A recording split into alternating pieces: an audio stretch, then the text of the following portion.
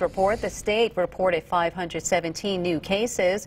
The new added cases brings the statewide total to more than 88,000 since the state began reporting in mid-March.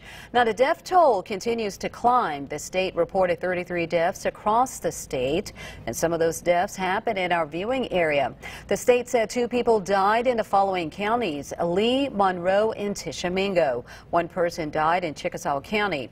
Now, the state also reported 13 people died between August 7th and September 1st, to include 1 person in Monroe County. Now, to date, more than 2,600 Mississippians died from the coronavirus.